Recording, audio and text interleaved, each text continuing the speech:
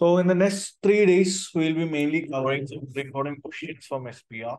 Okay. So along with the questions, I will be covering the main concepts and the required type of knowledge that will get you prepared for the paper SPR.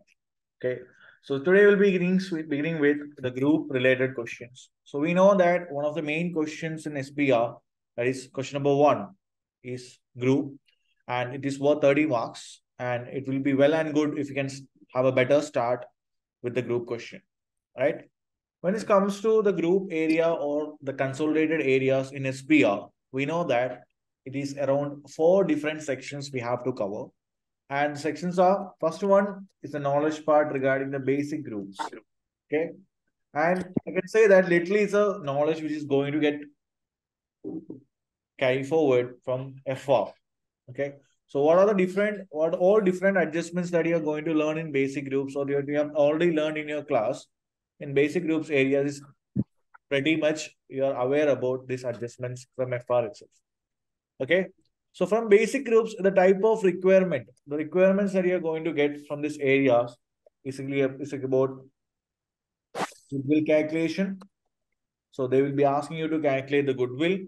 Okay. So goodwill calculation under both methods. You should be aware about the goodwill calculation under both methods. What are the 2 different types of goodwill calculation approaches we have? Can anyone please name it? Proportionate method and fair value.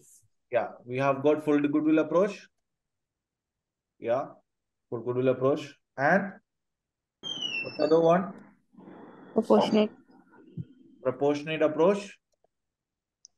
Or in a way, we can say that it's a partial goodwill approach. Okay. So that's the first thing that you have to learn with respect to the basic group structure. And we have seen that there are plenty of times in which in the papers they have tested the goodwill calculations. And we can give more importance to partial goodwill approach. So obviously they are going to test something on the partial goodwill approach basis. Okay. Another knowledge area we have to cover from basic groups is about impairment, goodwill impairment. And in most of the cases, when they have tested this goodwill impairment, they have tested it based on partial goodwill approach. So we know that there are some adjustments we have to be aware about when it comes to impairment of partial goodwill approach. So we have to be very much careful about this part. Okay. So this is the first and foremost area you have to cover in goodwill calculation. Fine. So first of all, we'll have a rough look at how to do the goodwill calculation, and we'll do some questions as well to get a practice on that same thing. Fine. So can you see the Excel here? Can you see the Google Sheet? Yes, sir. Yeah, fine. So how you calculate a goodwill? The goodwill will be calculated as per the standard IFRS 3. So whenever you are writing an answer, compared to FR, we know that we need to have an explanatory note on the same. So when you are explaining the goodwill calculation, we should always quote the standard IFRS 3. Okay. The goodwill is mainly calculated on the basis of IFRS 3. So we have to mention the standard IFRS 3. Fine. So as per IFRS 3, goodwill is calculated in the following basis. There is consideration transferred by parent. That will include cash. It can be cash or share exchange or exchange of share options. Okay. Or a deferred consideration. Fine. Then what are the other different ways of transferring the consideration amount? Contingent consideration. Yes. Apart from the deferred consideration, have you heard about any other type of considerations? Yes, there is something known as contingent consideration, right? There is contingent consideration as well. So how will you deal with contingent consideration? How will you deal with contingent consideration? Do we need to include it while calculating the goodwill? Will you include it while calculating the goodwill, the contingent consideration? Yes, right? Fine, fine. So almost what all these figures which is given here, all these figures have to be included while calculating the consideration. So now the question is, at what value we have to consider this amount? So the cash, we know that the cash is exactly the amount that you paid today. The value won't change. So it's equivalent to what the amount that you paid. The same way, exchange, fair value of shares also should be measured at the fair value at the acquisition date. Okay, we'll measure it. We'll measure this particular component based on the fair value of shares of parent company. Okay, fair value of shares of parent company at the acquisition date. And what about exchange of share options? That is something that you have studied in SPR, that is respect to IFRS. So there are situations in which we'll offer the share options to employees of the subsidiary company, or we may take over the share option scheme of subsidiary company. So it is mandatory that as per IFRS 3, any such obligations that you have taken from subsidiary on the basis of share options, or any such share options that is issued to the directors of subsidiary company or the shareholders of subsidiary company, should be calculated as per IFRS 2. Okay. Now, deferred consideration. Deferred consideration means we are offering a consideration, but it will be get paid in the future. So we need to consider the present value of that future payment. But for sure, you will pay it. So there is no confusions with regards to whether to consider that amount or not. The only difference is, instead of considering the exact amount that you are going to pay in the future, since there is a timing difference, we need to calculate the present value. Fine. The same way, contingent consideration is almost similar to deferred consideration. The only difference that you have to find is contingent consideration will be paid on certain conditions. Okay. So if you meet that condition, then only they will pay it. The parent will pay a certain amount to subsidiary, but based on certain conditions. So here, the difference is whether you will meet those conditions or not, we are not actually certain about it, right? So how will you consider that value? How to include this value to the goodwill calculation? We'll take the present value of future payment. Here we will consider the present value of future payment, but we won't take the whole amount. We won't take the whole amount. Instead, we'll take the expected value. We'll consider the expected value. We'll consider the expected value of that future payment. On that expected value basis, we are going to calculate the contingent consideration. So how will you calculate expected value? They will give a certain percentage of meeting those conditions. So the present value of that future payment will be considered, but that present value will get multiplied with the percentage of meeting those conditions. So this is how we'll calculate the consideration transferred by parent. Is that clear, everyone? So apart from that, we will add the non-controlling interest, because there are instances in which the parent company won't be considering the all shares in our figures. NCA will be calculated because parent won't be acquiring the 100% shares of subsidiary company, right? So in that scenario, we have to calculate NCA. So NCA will be calculated on either fair value basis or proportionate basis.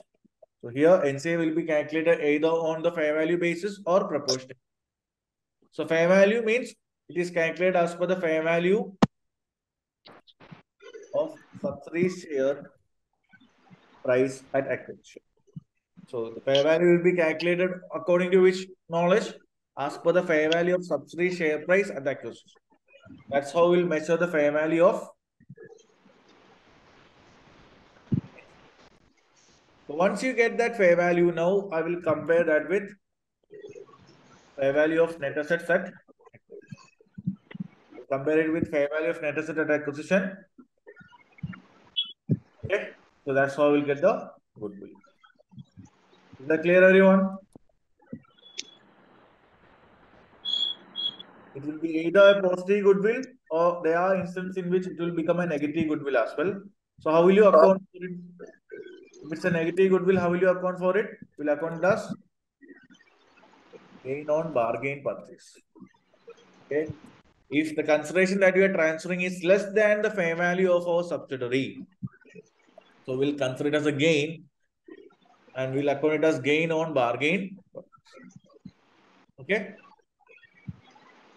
Is that clear, everyone? Can I reply in the chat? This is the first knowledge part we have to cover with respect to basic group structure. So we have covered that. So I'll just roughly revised it. So any doubts on this part? Any doubts? We'll show the gain on bargain purchase in the P&L, in the consolidated P&L, as well as in the equity side of more consolidated SOFP. Under the group retained earnings. Is that clear, Afla? Right. So in the P&L, it will be shown in the other gains. And in SOFP, we will include it with the retained earnings of our group. Right? Perfect. So we'll do one question that will help us to apply our knowledge with respect to this goodwill calculation. So we'll be covering almost every questions from the past paper starting from 2018. Okay, I will be covering all group related questions today that where we have to apply our knowledge. But obviously we know that there is a time constraint, so I'll be just discussing it. Okay, I'll just roughly discuss how to do those calculations. There won't be enough time for me to calculate everything. So can you just read this requirement? What is the requirement here? So it's a question from September 2018. So from September 2023, we know that there is a change going to happen. So what's the main change, guys? The main change is they will be giving you a pre-populated FS. So that is, this drafted FS will be given to you. After calculating the goodwill, here it is mentioned as 47. Okay. So this is according to their calculation. Okay. Here it is mentioned as 47 here. So we need to recalculate the goodwill and give the apt amount. Okay. So this is how an FS will be given for you in the exam. So we need to recalculate those figures and include it along with this FS. Are you getting it? That's the main difference going to happen from SPR from September 2023. The main objective is earlier, even when there is a change happening from P2 to SPR, the examiner mainly used to test on certain aspects or certain extracts. So students only learn to calculate goodwill. They don't know where to post it in the financial statement. So in order to avoid that bridge, so whoever is lacking that knowledge that what will be the impact of these figures, of these final figures in the FS, for their better knowledge, they have changed the style of the exam. So apart from that, nothing have changed in SPR. Okay, so they will give a FS like this, but we have to correct those FS and wherever which is required. Okay, and all other knowledge areas will be the same. There is no change in the standard. There is no change in the presentation of your calculation. Everything will be same. The only thing you have to do is just complete that pre-populated FS. Is that clear, everyone? Fine. So just read the requirement here. Errors have been seen with respect to goodwill calculation. So we have to explain those errors and calculate the profit or disposal of Strawberry, that's another company, and explain the correct accounting treatment of bonds in the year ended 30 June 2007. Now I'm only focusing on the goodwill calculation because now that's what we have learned in our knowledge. Okay. So again, using the populated spreadsheet response option in part A, adjust the spreadsheet prepared by finance director in order to prepare complete consolidated FS as on 31st June.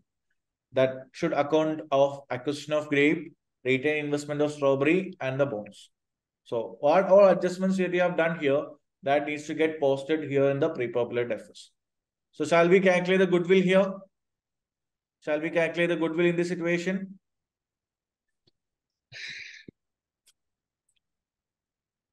So just take out the revision kit. Okay, so in the revision kit,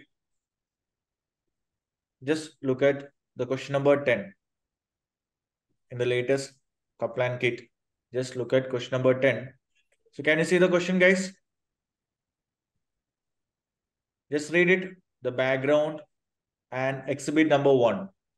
The background and exhibit number 1 with respect to acquisition of grape. Okay. It's a question from 2018. So that will help you to understand the knowledge of goodwill calculation. Then you will get an idea that how that part is getting tested in the paper. Can you reply in the chat? Can you see the question, guys? The screen is visible, right? Yeah, just go through it. Quickly, just go through it.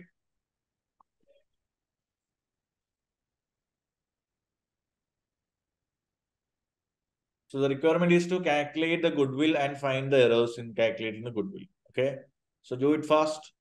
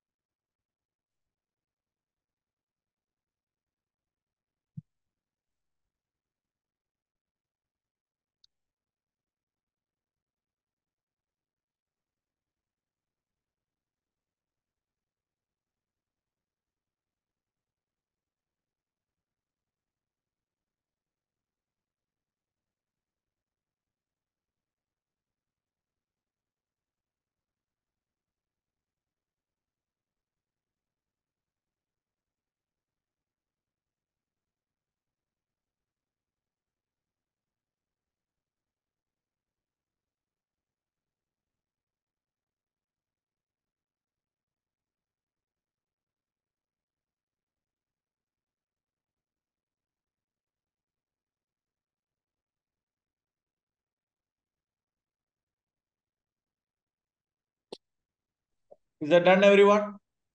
Fine. So with respect to acquisition of grape, they have said that banana have acquired almost 80% in grape. So obviously there will be a NCA because the 20% is with NCA, the non-controlling interest. So they have given the FS related extract of our subsidiary, that is equity, retained earnings, and other components of equity. So obviously that is will be helping us to find the net asset calculation, right? So basically net asset means the equity side of our subsidiary that is given here, which is 20, 42, and 8. Okay. Apart from that, they have given certain other informations. So in the purchase consideration of this parent, which comprised of 10 million banana shares, which had a nominal value of 1 and market price is 6.8. So how that information is going to help us? We know that there is a consideration transferred. It is in the form of cash or shares. It is in the form of cash or shares. How they have given the consideration, guys? Is it in the form of cash or shares? Obviously, it is in the form of shares. So we need to find the fair value of that share exchange. And as it is given here, as we have already discussed, how will you find the fair value of share exchange? Fair value of shares of P company at acquisition. So we will calculate it as per the fair value of our parent company share price. So here they have given the fair value of parent company share price is 6.8 and they have transferred 10 million shares. So 10 into 6.8, how much it will be? 10 into 6.8. 60 million. 68, no? 10 into 6.8 will be 68 million. So they have calculated it correctly. They have given the extract here. So the figure they have taken for share consideration is perfectly right. Isn't it? Sounds good. Shall we move to the next line? All of you, is it clear, everyone, how to find the fair value of share exchange? It is the fair value of share price at the date of acquisition of the parent company multiplied by the number of shares. And they have exactly calculated it correct because that's why it's going to be 68 million. And additionally, apart from that, additionally, a cash of 80 million was due on 30 June 20X9. So there is a timing difference, isn't it? Because the acquisition date is 30 June 20X7 and this cash payment is going to happen on 30 June 20X9. So is it a kind of deferred payment? Future payment, deferred consideration. Future payment, but it is based on certain conditions. So if net profit after tax of grape grew by 5% in each of the next 2 years, then we are ready to pay that extra consideration of 18 million as cash. So what type of consideration is this? Is it default Contingent. consideration or contingent consideration? Contingent. Is contingent, right? So when it's contingent, we cannot take the present value directly. Instead, we need to calculate the expected value of that amount. So here, if you look at the question, they have given the present value of total consideration at 20x7. At the acquisition date, the present value is already given for you in the question. How much it is the present value? How much it is? 16 million. 16 million. But can I take the same amount for the goodwill calculation? No. We need to find the estimated value on the base of how much percentage of chances is there to meet that working condition. Because they have given a condition here. There's a contingent consideration which is 5%. Profit should be achieved. Okay. And that should be growing in the next 2 years. And it was felt that there was 25% chance of profit targets being met. There is a chance of 25% that the profit targets will be met. So how will you calculate the fair value of this consideration? It will be 16 million multiplied by 25%, isn't it? So how much will be your fair value of that consideration?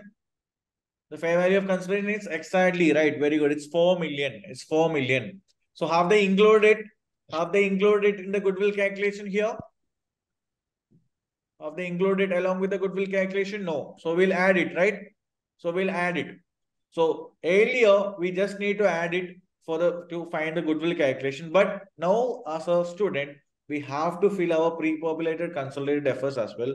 So when you make that additional adjustment of 4 million, you should understand that we have to know the impact of this entry in your efforts, in your consolidated financial statements.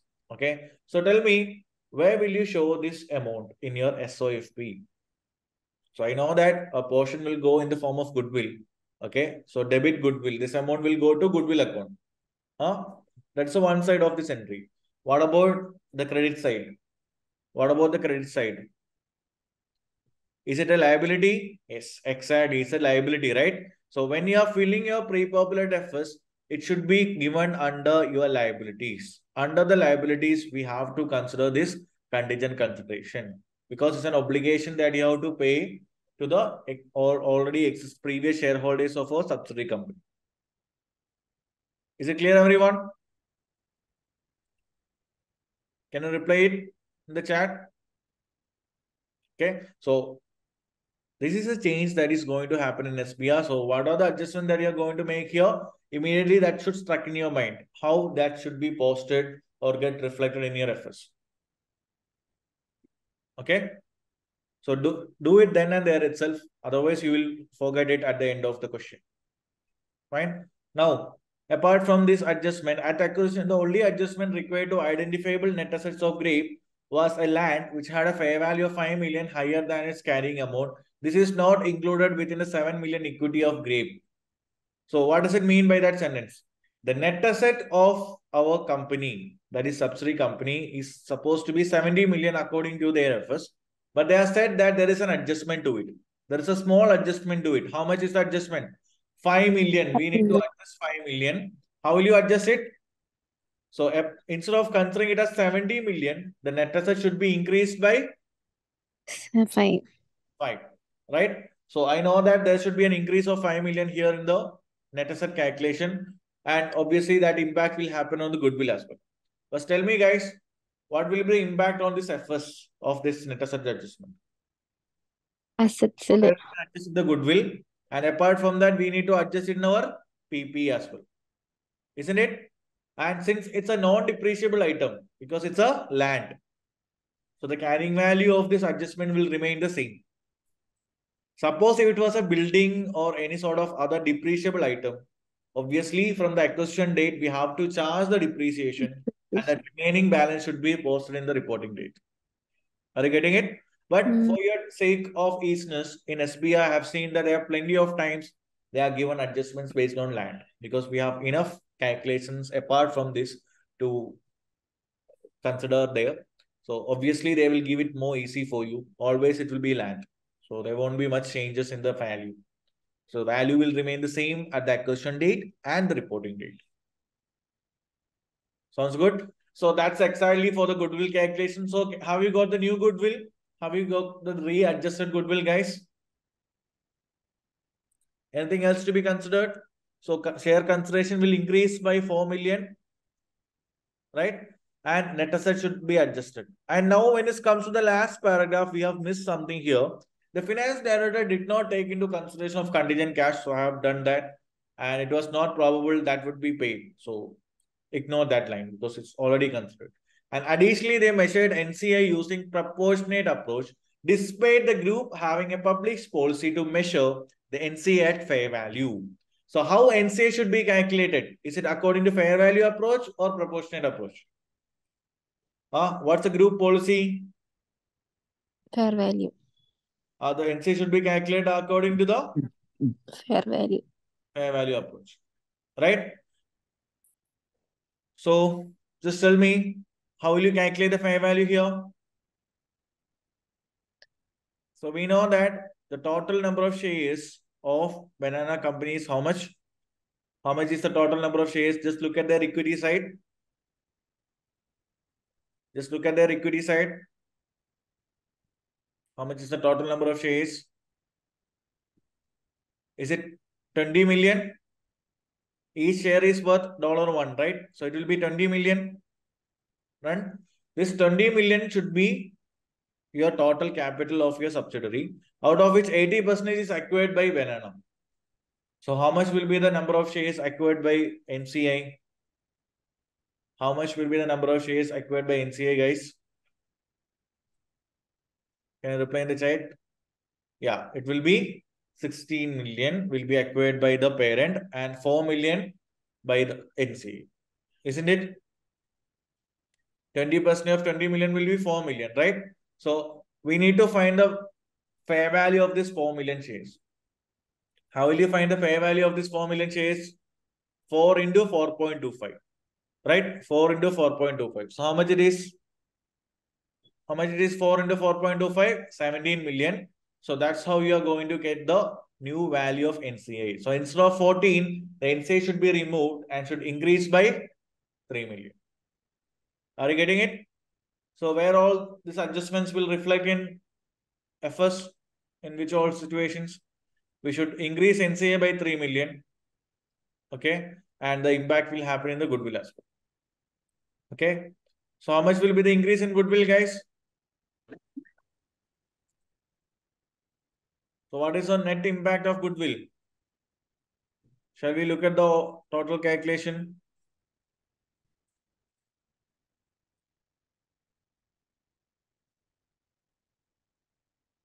So total goodwill will be how much?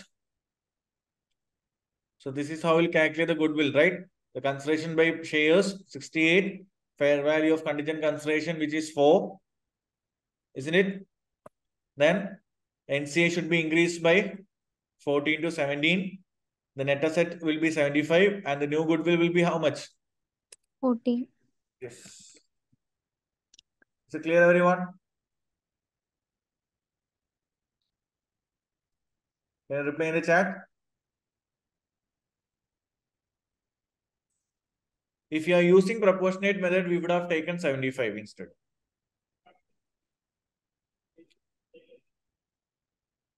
Okay, Afla? If it is proportionate approach, that should be calculated based on 75, not 70. Okay? Is it done? So we have revised that knowledge part. I have said that another knowledge area will be with regards to impairment of goodwill.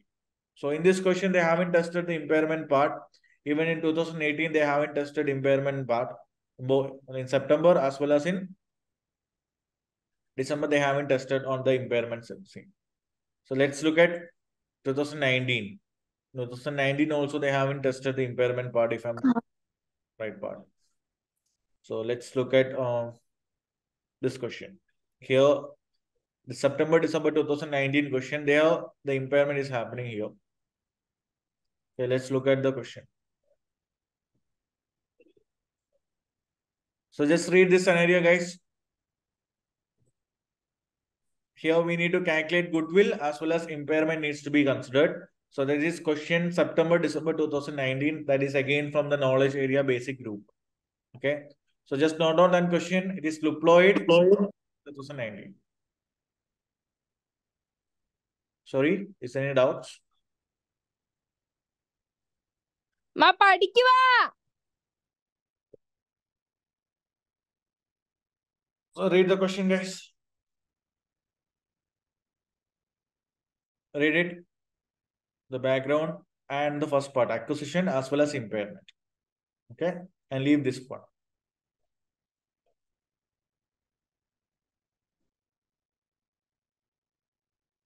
Just quickly go through it.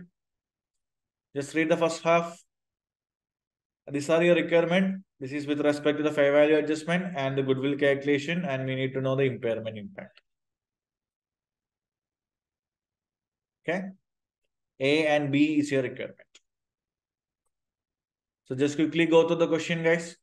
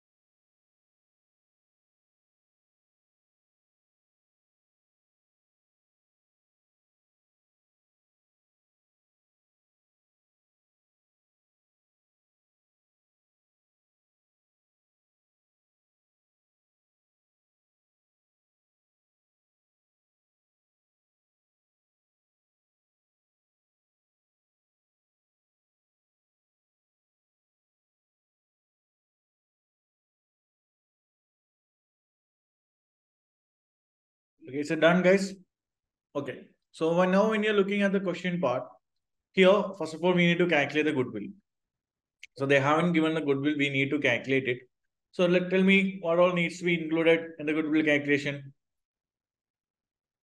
So first part is easy, right? They have given a cash consideration of 90 million. So do we need to consider it?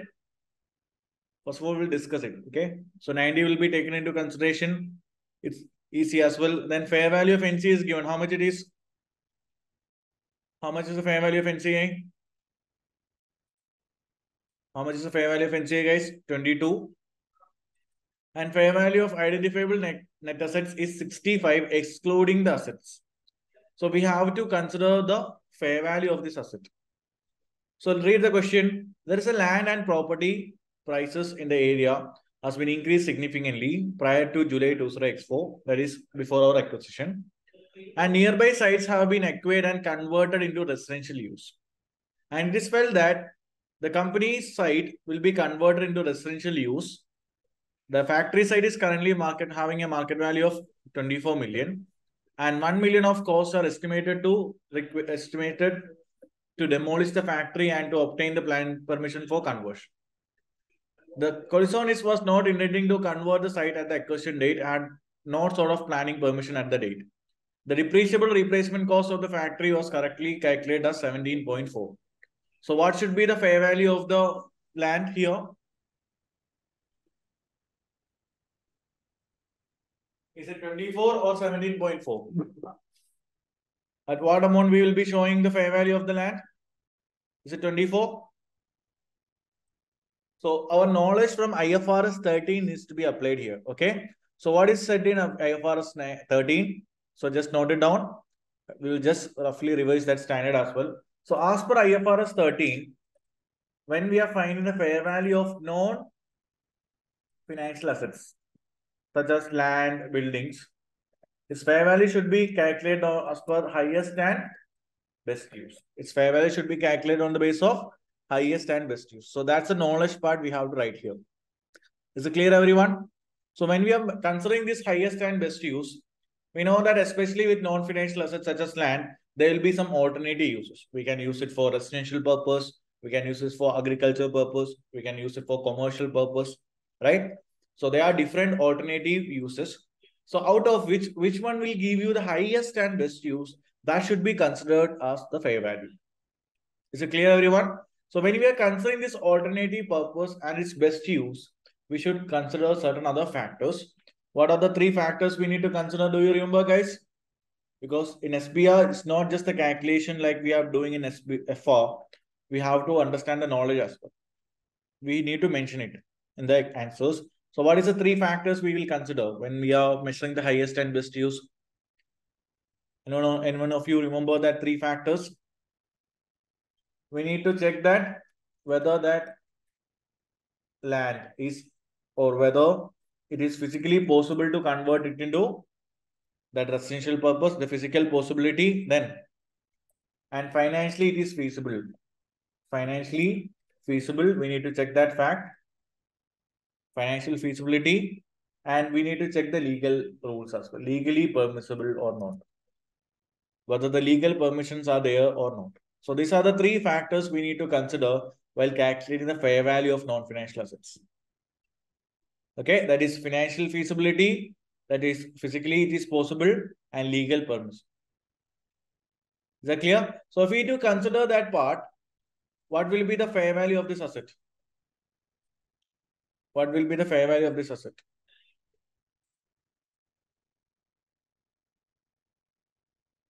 What will be the fair value of this asset, guys?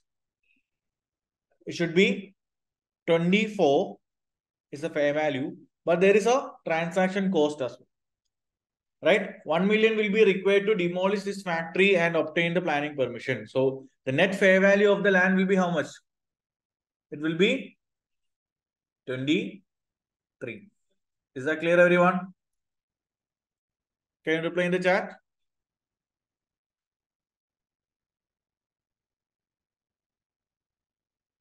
So calculate the goodwill now.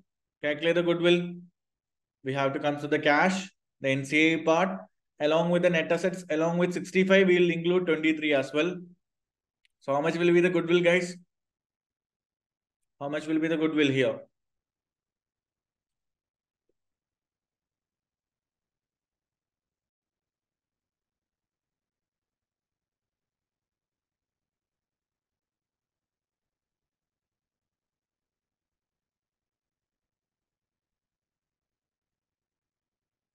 Can you reply in the chat? How much is your total goodwill?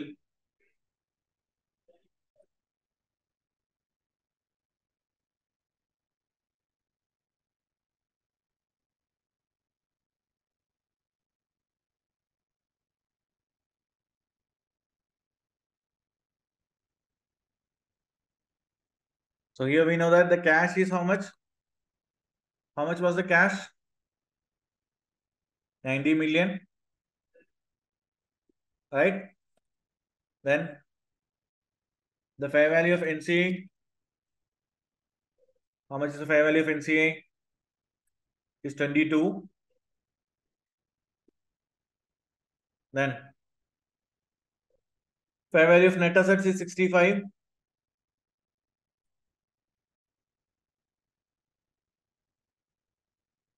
As per the books, it is 65. Along with that, we need to do a fair value adjustment as well with respect to land, which is how much? 23. Is that clear? So tell me how much is the goodwill now? Total considerations minus net assets. So the goodwill will be how much? The goodwill will be 24. Is that clear, everyone?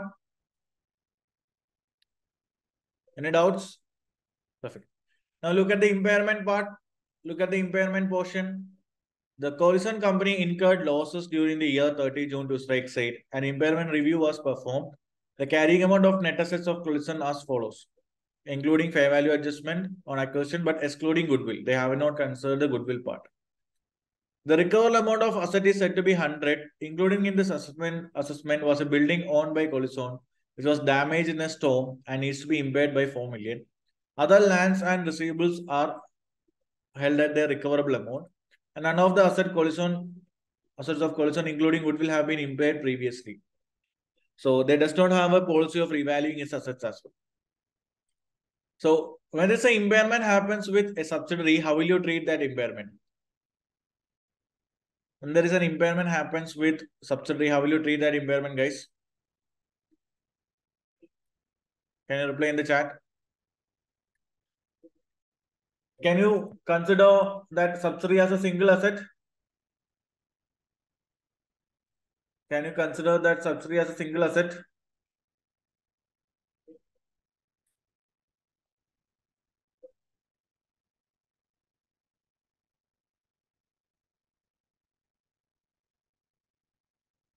No. So how will you consider it? We'll consider it as per. Yes, we will consider it as a cash generating unit, right? We will consider it as a cash generating unit. So we need to understand that fact. It should be accounted as like a CGU. We will consider it like a CGU. So we should remember the steps that you have followed in CGU. But when it comes to the requirement, we forgot one fact. Like apart from calculating goodwill on the fair value basis, they've asked you to calculate goodwill on the proportionate basis as well. So what's the difference when it comes to proportionate basis here? What will be the difference in the goodwill? If you're using proportionate basis, what will be the difference in the goodwill, guys? What will be the difference if you are using proportionate basis?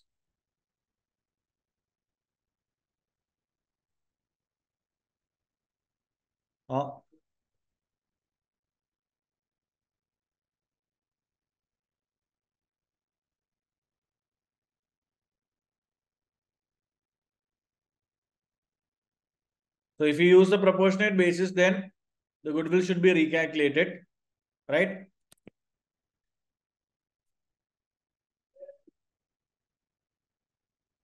So let's see how it should be recalculated. So in that scenario, we know that the total net assets is 88.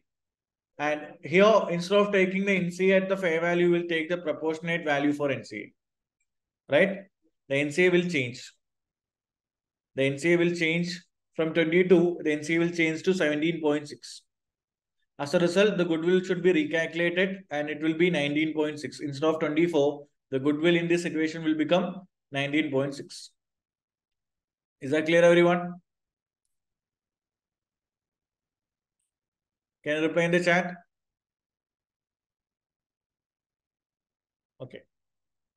So, here in the examiner question, they have actually tested the impairment in both scenarios. We need to show the difference in the goodwill calculation depending upon how NCA interests are measured. We know the difference will be there because when the NCA is calculated using proportionate basis, the goodwill is only attributable to whom? In the proportionate basis, whatever the goodwill that you are calculated, this is only attributable to whom? Only for parent. So the impact of impairment will only applicable for parent in proportionate basis. That's the difference, right? And what about here? In the first scenario, whatever the impairment happens to goodwill, that will get allocated between the parent and NCA because we have used the fair value basis. That's the main difference happening with respect to impairment. Is that clear, everyone? Can you reply in the chat? Yes. So now look at the impairment calculation. So what's the total impairment here? What's the total impairment here? Is it 6 million? Just look at the question. Is it only 6 million?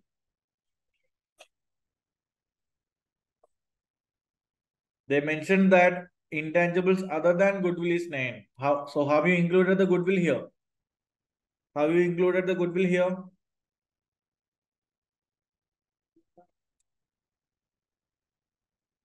No. Right? We haven't included the goodwill portion. So we need to calculate the goodwill as well. We need to include the goodwill. No. So to calculate the subsidiary's total value of the asset, we have to consider the goodwill as well. So calculate the goodwill here. We already calculated goodwill. Okay. So there is 23 and 19.6. There is 24 and 19.6. So let's look at how the goodwill should be calculated. In fair value model, we know it's 24 million. So as per the fair value model, how the impairment should be calculated. We'll look into that part. So along with that 60, 15 and 9, we'll include the impairment of goodwill as well. So now tell me what will be the total assets value. Total value of assets including goodwill. Is it 106? Is it 106? No, it should be 130, right? Exactly. So now look at the calculation. So now do the calculation here.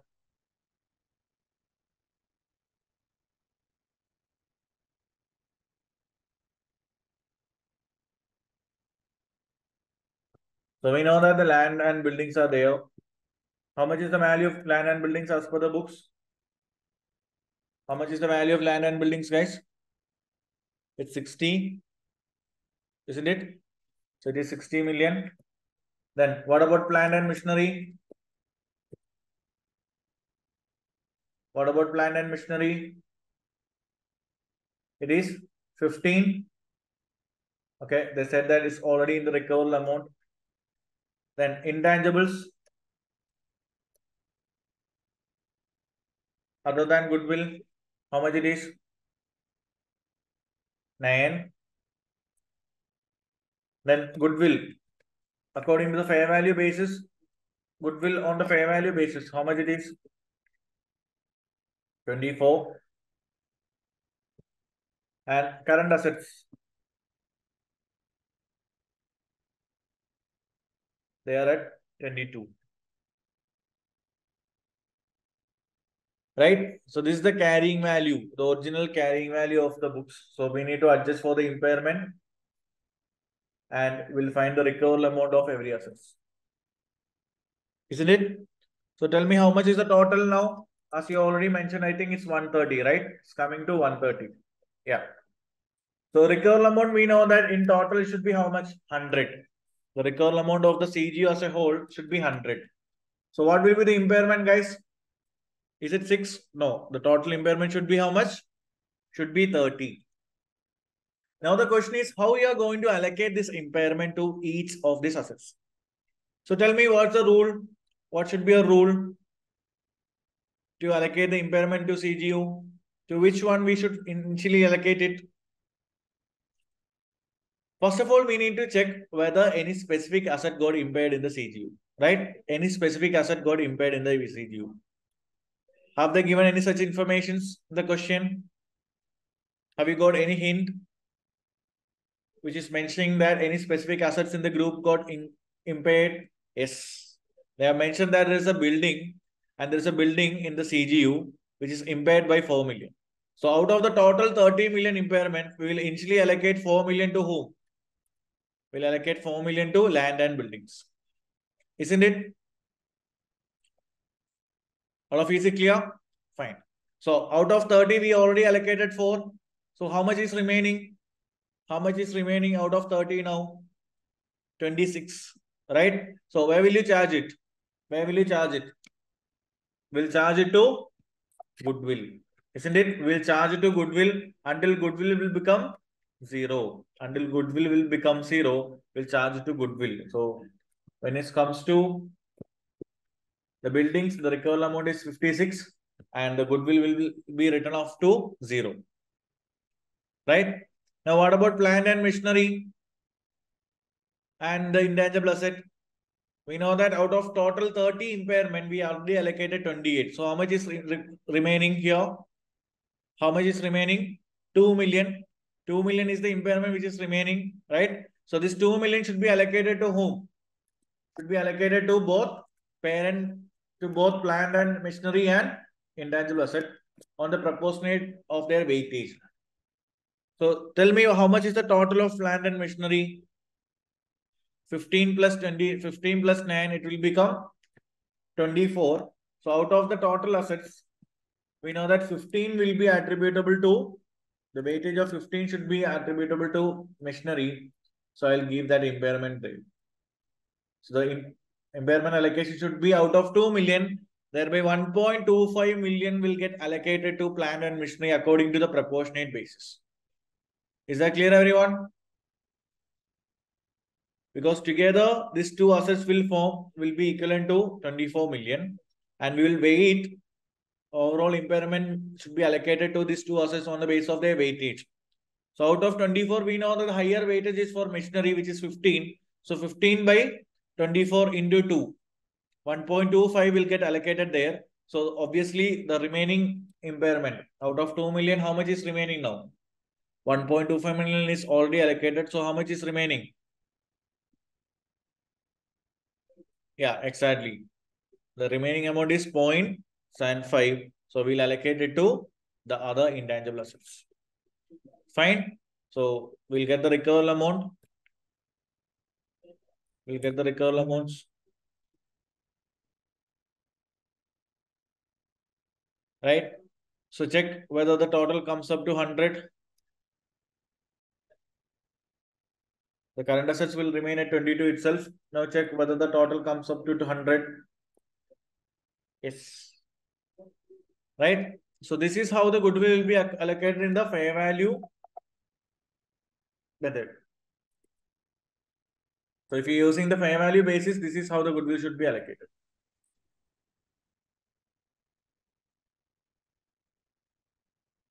Is that clear?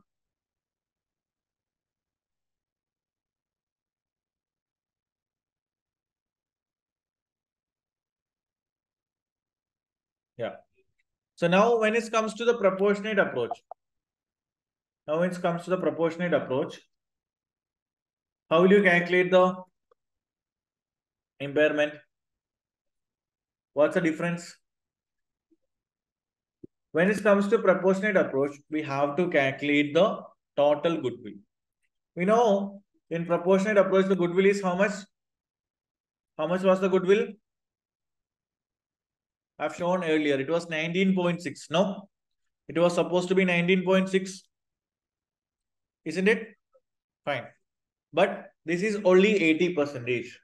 This is only 80%. In order to calculate the goodwill, we need to know how much should be the 100% value of our subsidiary's goodwill. Because then only we can calculate the exact impairment. Because the recoverable amount they have given 100, the recoverable amount of 100 they have given in the question is considering the total value of the asset, the 100% value of the assets in subsidiary. But if you take 19.6 million to calculate the impairment difference, then that won't be the exact comparison.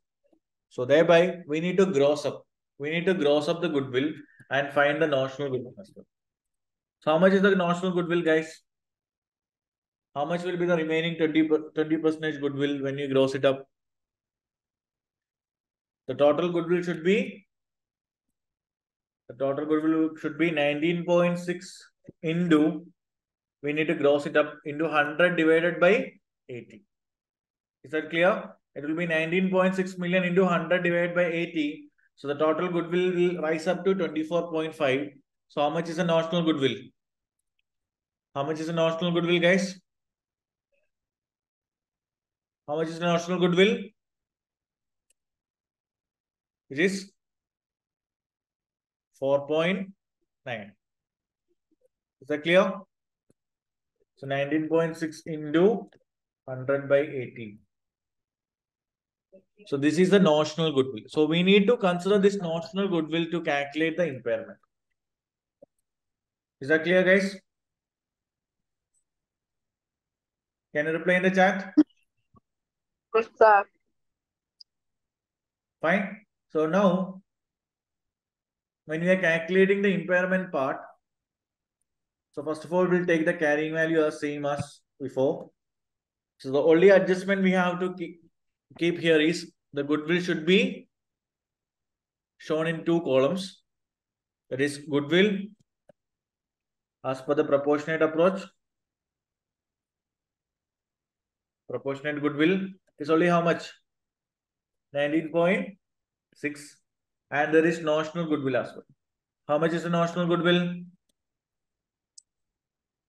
4.9. So if you sum it up, your total assets is coming to how much now? The total assets is coming up to 130.5. So now we'll compare it with the recoverable amount. How much is the recoverable amount, guys? Recoverable amount is 100. So the difference amount is your impairment loss. Is that clear, everyone? Can you reply in the chat? Right? So how much is the impairment loss?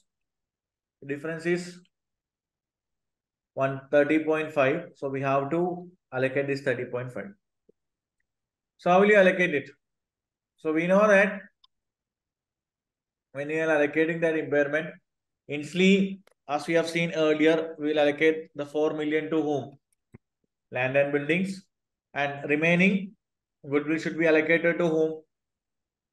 We know this 19.6 million will get written off.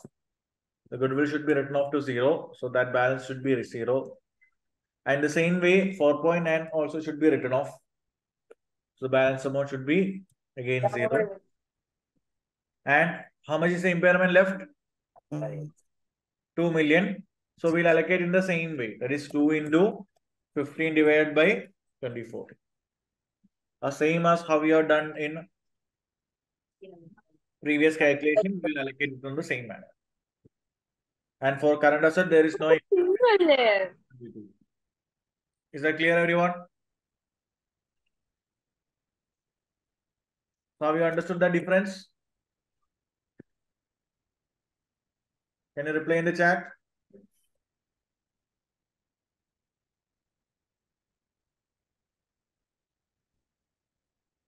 So this is another important knowledge area from basic groups area.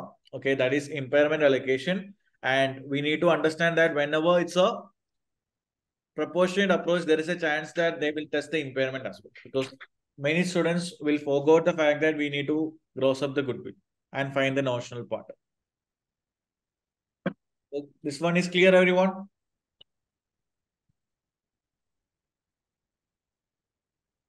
Can you reply in the chat? And we need to mention that in the first scenario, the impairment should be between parent and NCA. In second scenario, the impairment charge should be only allocated to parent. Is that clear, everyone? Fine. So these are the main areas we have to revise with respect to basic groups, that is proportionate approach and the impairment part. So now what else should be tested in SBR with respect to basic groups? So they can test something.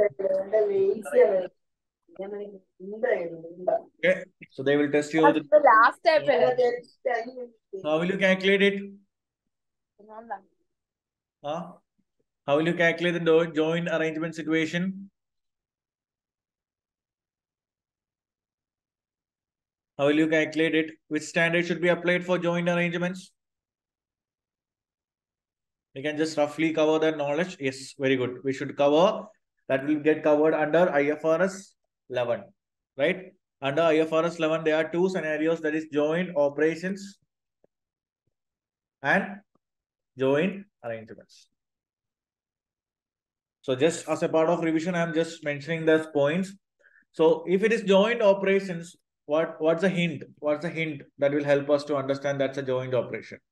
Here, that investor will have a right to the shares, okay, right to the assets and liabilities of our company in joint operation. But when it comes to joint venture, the company will form a new company. Okay. So let's say Vodafone and Idea have come together to form VA, right? And Hero and Honda have come together to form Hero Honda. So these are some of the examples of joint venture. So joint venture, they have a joint control. So none of the entities will have a majority control here. So even if, let's say, Vodafone and Idea will have a joint control in VA. So in case of Vodafone, they will treat it as an associate itself. So for Vodafone, the investment in VA will be like an associate because they don't have a control, but they can have a significant influence over the decision making by discussing with Idea. Okay, so in the efforts of Vodafone and Idea, VA will be accounted as a associate itself. So the treatment is similar to associate, that is, will follow equity method. So in the consolidated part, we will be following equity method for both situations. Okay, so I have just given it as an example here. Is that clear, everyone?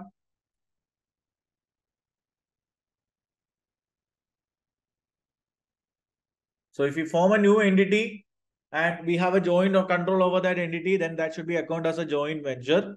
And the treatment is, as in the consolidated efforts, we will be following equity method. And what about individual efforts? What about in the individual efforts of Vodafone and Idea? What are the available options we have? The individual efforts. In the individual efforts, we can either show it at cost or as per IFRS 9, fair value through OCA or fair value through P&L or equity method. So these three options are available for Vodafone and Idea into their individual efforts. Is that clear, everyone?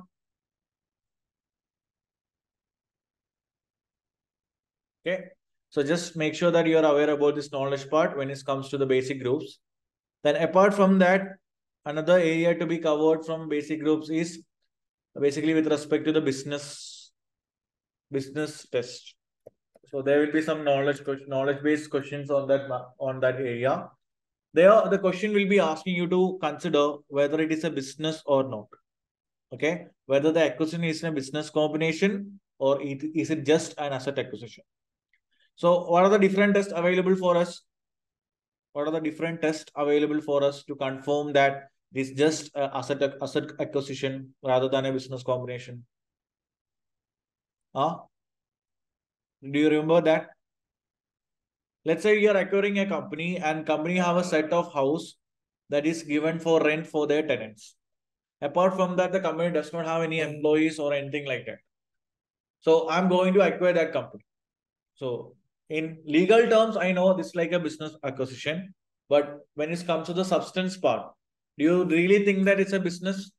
No, because we have simply acquired a set of investment property, right? Because the whole value of that business is concentrated on that houses. Is it clear, everyone? So this is how we'll check whether is it a business combination or it is just a asset acquisition. So that knowledge part also should be revised from this area. That will be given in your notes or even in the textbook. It's there. Okay. So these are the three areas that you have to be concentrated. That is basic goodwill calculation and this impairment part. Then IFRS 11, that is joint operations. They can test you on joint venture, on joint operations. And we have seen that multiple times they are testing this knowledge area. That is whether the acquisition is a business or not. Okay. So first of all, we need to check whether the value of that business is entirely concentrated on a similar type of assets. If that's a situation, then we will say that it is just an asset acquisition. It is not a business combination. Is that clear? So that should be covered under IFRS 3 itself. When you're learning IFRS 3, this knowledge should be also covered. Is that clear, everyone? So this part is clear now. Any doubts? The basic groups. So we cannot ignore this area. So even though it's a knowledge part from FR, but still there's a higher chance of testing this one in SPR itself. We have seen multiple questions testing on the same basis. Okay, so shall we move to the next part, the next knowledge area?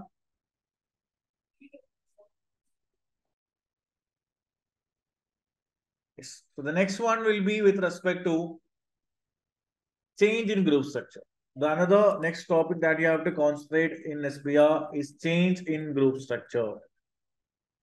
That's a new additional part which is not covered in FR. So change in group structure.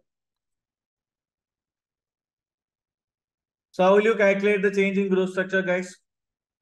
So there are 4 different situations in change in group structure. That is, the entire structure of a group has been changed. So there are 2 scenarios, that is step acquisition as well as step disposal. There is step acquisition and step disposal, right? So what is step acquisition, guys? What is step acquisition? That is a situation where the first one will learn it is not control to control. That is, we don't have a control, but acquiring some additional shares, we have reached in a situation where we got a control. So how will you deal with this situation? No control to control. How will you deal with the situation? Anyone of you can reply in the chat. How will you deal with it? No control means before the acquisition of further shares, let's say the company was having 30% shares in a company. Okay, we are having 30% shares in a company. Now we have acquired additionally 40%. So the total shares is now become how much? 70%. So there is a change in the structure now. Okay. So from an associate, the company have increased its shares to make it as your subsidiary. So if make it as your subsidiary, company have changed their overall structure. So how will you deal with this change in structure, guys? How will you deal with this change in structure? So we know that we have gained the control, no? So when we got the control from no control situation, the immediate thing you have to do is we need to calculate the goodwill. We will calculate the goodwill. So that's the requirement you have to do when there is a change in the group structure from no control to control as a result of additional shares acquisition. Okay, so unlike what we have seen in Luploid or in banana questions, there we have initially acquired the company as a subsidiary itself. But there will be instances where the company will be initially acquiring a small percentage of shares, and further in the subsequent years they will be becoming they will make it as their subsidiary by acquiring additional shares. Okay, So how will you calculate goodwill in such situations? What will be the goodwill calculation formula? You haven't learned it? No one remembers that? Just reply in the chat, no? None of them have any idea on this part. Okay, so how you normally calculate goodwill? Consideration transferred plus NCA minus fair value of net assets. Okay, so at the present situation, I have acquired how much? At the present situation in this scenario, I am acquiring 40%, right? So first of all, I will consider the consideration of that 40%. I have consideration of 40%. So we'll write the amount for that. It will be given in the question. So apart from that, we know that we have already acquired 30% in the past. We have already acquired 30% in the past. So we'll consider the fair value of existing shares. We need to consider the fair value of that existing shareholding. It will be given in the question. So that is in this, according to your example, the 30%. So that was your existing shareholding, right? So we'll measure the fair value of that 30% and its fair value. Fine. So now along with that, we will add the fair value of NC as well. We'll add the fair value of NC as well. Okay. Clear? Now, what else? Less fair value of net assets. We'll deduct the fair value of net assets. So the only difference is, while calculating the consideration, along with the consideration that you have paid for the additional shares, we need to consider our existing shareholding as well.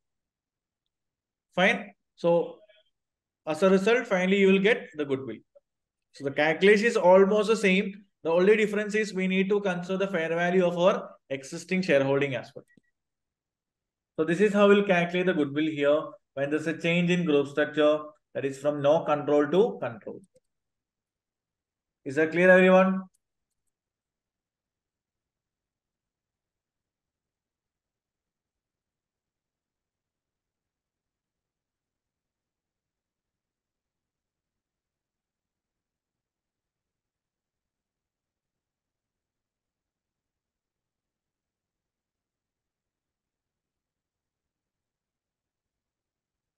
Okay. So in the same way, there is another situation that you have to deal with. That is control to control situation. Control to control situation. How will you deal it? Control to control means, let's say you have acquired 70% already. Now we are becoming more greedy. So I just want to increase my shareholding. Okay. So as a parent company, I'm acquiring another 10%.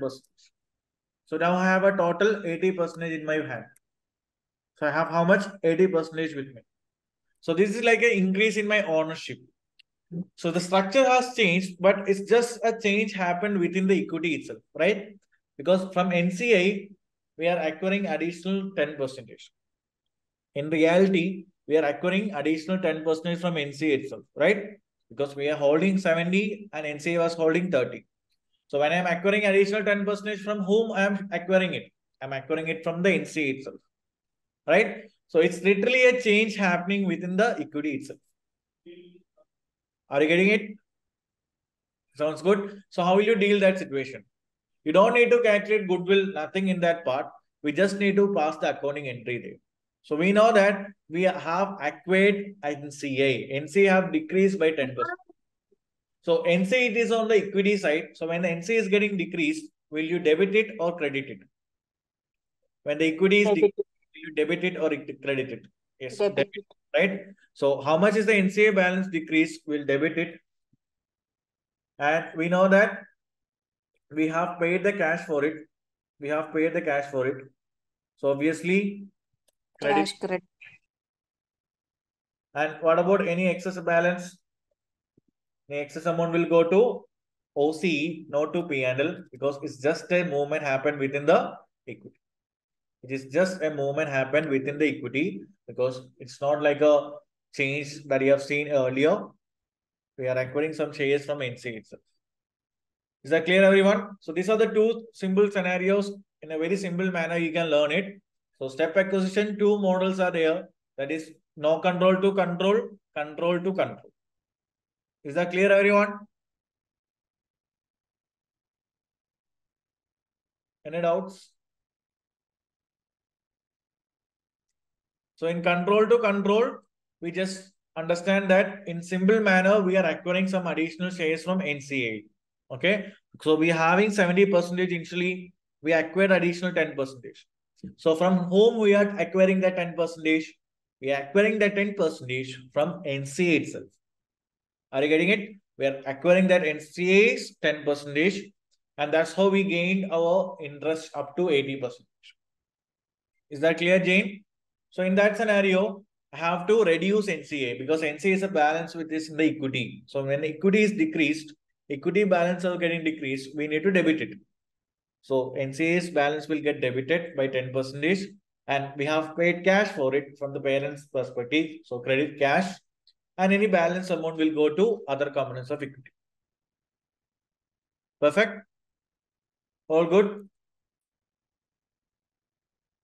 Sounds good, right? So that's a two scenario we have to deal under change in group structure in step acquisition. So now when it comes to step disposal, how will you deal it? Step disposal. Proceeds will come. Yeah, we will get the proceeds, right? So first of all, we'll learn in the reverse manner because now we have acquired 80%. So from 80%, let's say I'm disposing 20%. I'm disposing 20%. So did my control lost here? No. I lost my control? No. No. So from 80, it became 60, but you have still got the control in subsidiary. So there are step disposals which happens like this. So that is before and after disposal, we won't lose your control. So again, it's like a control to control scenario coming under step disposal. Okay. So how will you deal it? How will you deal it? Exactly as same what you have seen previously in the second method. So here the only difference is instead of acquiring that company NCA's value, here we have disposed it. So when you dispose it, you will get the cash. Or as it is mentioned by the student, we will get the sale proceeds. So that we will get the cash. So when you get the cash, it is debit cash. Okay. And what about the credit? NCI will increase. NCA will increase. Balance in OCA itself. Yes, balance will go to OCA. Perfect. So it's just the reversal happens here.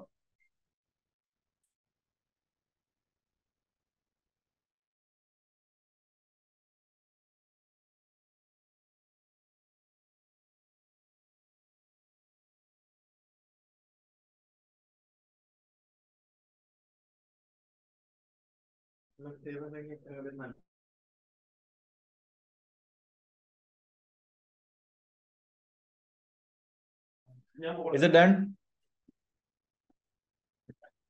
Step disposal, control to control scenario. Fine.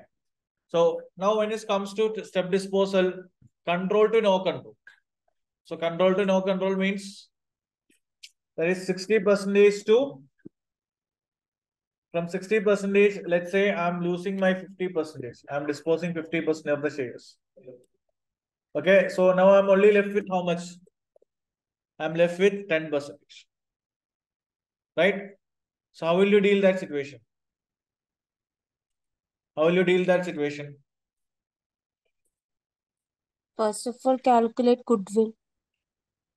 We already calculated goodwill, no? So in that scenarios, the goodwill will be already calculated. Okay. So we just need to find the disposal profit or loss.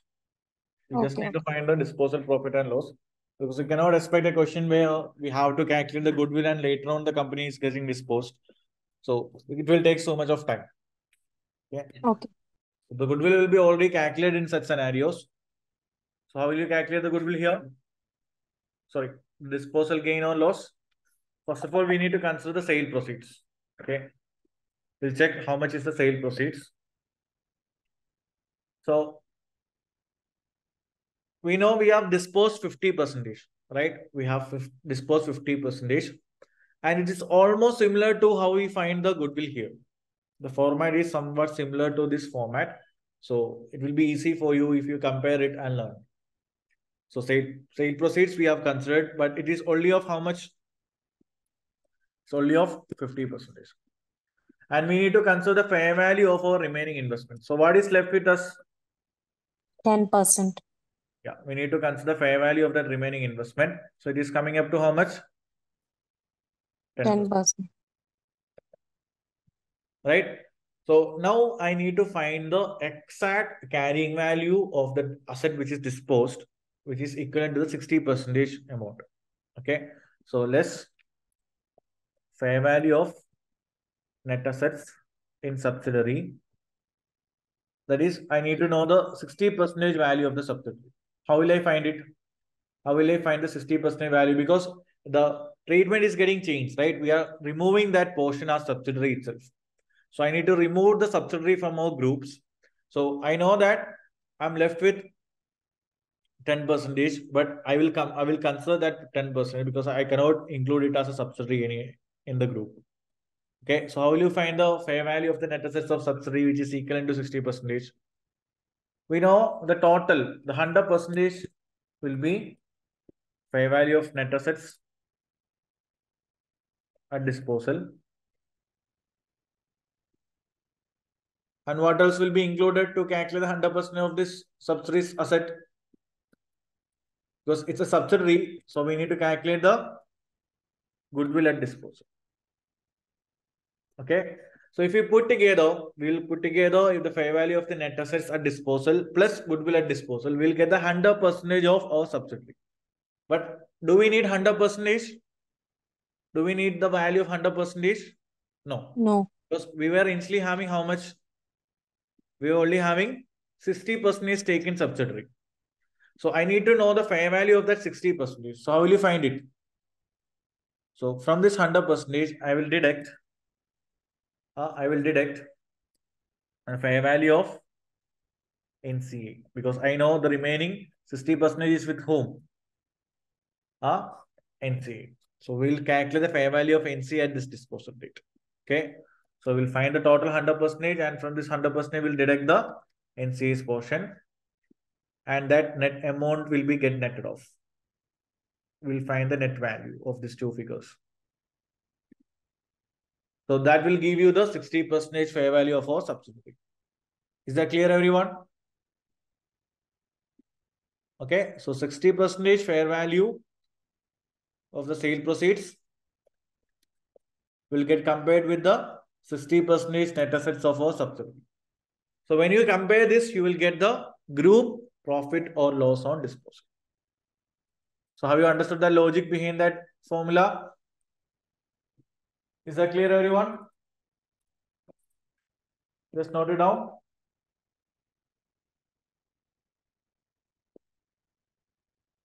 Do we need to discuss it again? Any doubts?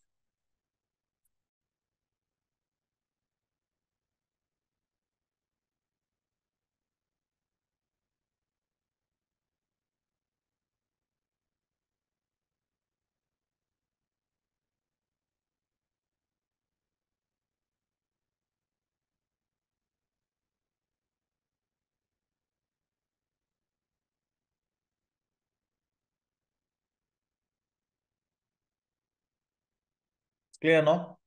Fine. So these are the 4 different scenarios we have to dealt under change in group structure. Fine. So let's do the questions based on these areas.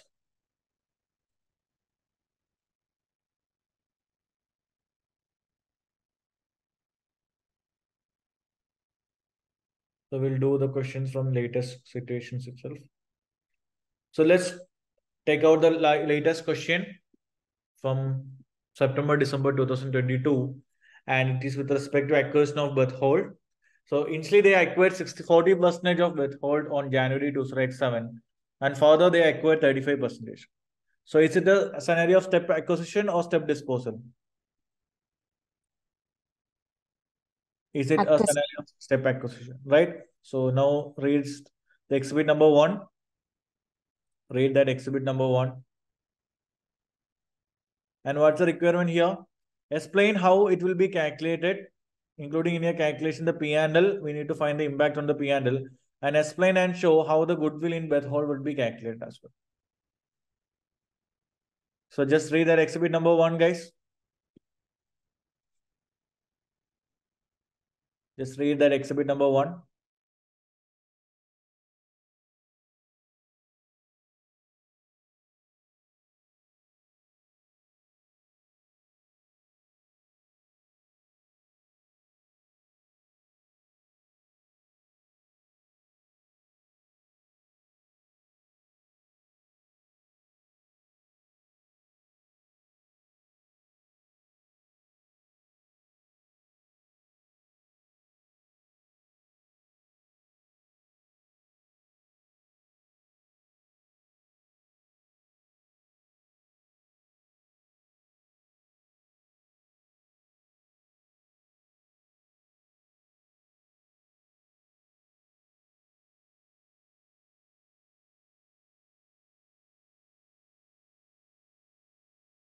So here, the Sterling company paid 25 million for 40% of Bethhold, 10 million shares.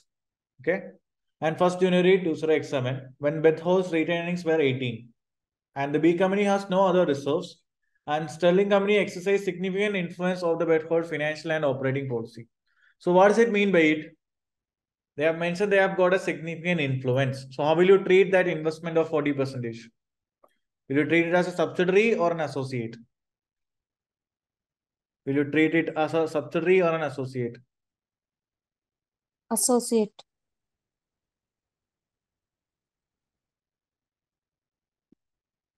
Associate, right? So what's the treatment for associate, guys? What's the treatment for associate? How will you treat the investment in associate?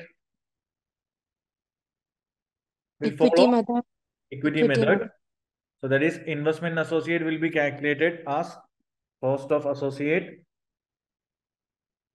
plus Share in profit. share of profit of associate. Isn't it? And finally, you will get the carrying value of that investment.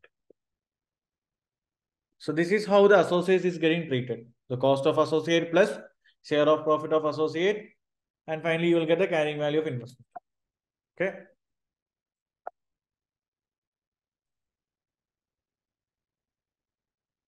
But in some cases, there will be some dividends that will be paid by associate to us. So that dividends received should be deducted as well. Okay, so this is the overall format, that is cost of associate plus share of profit of associate minus dividend received. Finally, you will get the carrying value of the investment. Fine. So just remember this format. So that will be useful for us. And now when it comes to this acquisition of associate here in late January 2007, 20%, 40% is what they have acquired. How much is the cost? How much is the acquisition cost? It was 25 million, right? So just write 25 million here. It's coming to 25 million. Now we'll find the share of profit of associate.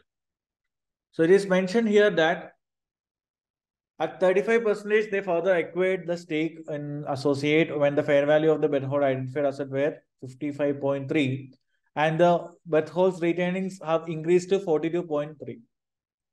So that will be the increase in profit, right? That will be the increase in profit because at acquisition time, they have mentioned that retaining balance was 18 million. And now towards the step acquisition time, that is mean that whatever the gap that I held there, during that gap, this is the increase in the earnings. That is from 18, it increased to 42.3. So can I say that that's a profit they have created after the acquisition of that associate in the meantime? Isn't it? So how much is the difference?